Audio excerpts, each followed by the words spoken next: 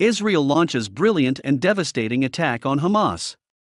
Yesterday, the Israeli Defense Forces publicly stated, air and ground troops are currently attacking in the Gaza Strip. Many in the media reported the situation as IDF ground forces invading Gaza. In response, Iranian-backed Hamas came out of their predictable hiding areas and tunnels, quickly becoming targets for Israeli fighter jets. The target, the Hamas metro tunnel system in Gaza. The operation, 160 aircraft, tanks, artillery, and infantry units along the border. We struck 150 targets and damaged many kilometers of the Hamas metro network, the IDF tweeted. Over the past 5 days, Hamas launched thousands of rockets at civilian targets in Israel. The Iron Dome has prevented mass casualties, but many Israelis have been killed.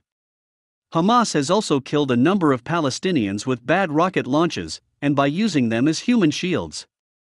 In response, IDF has launched airstrikes against a number of Hamas targets, taking out their leaders and buildings used to plan military operations.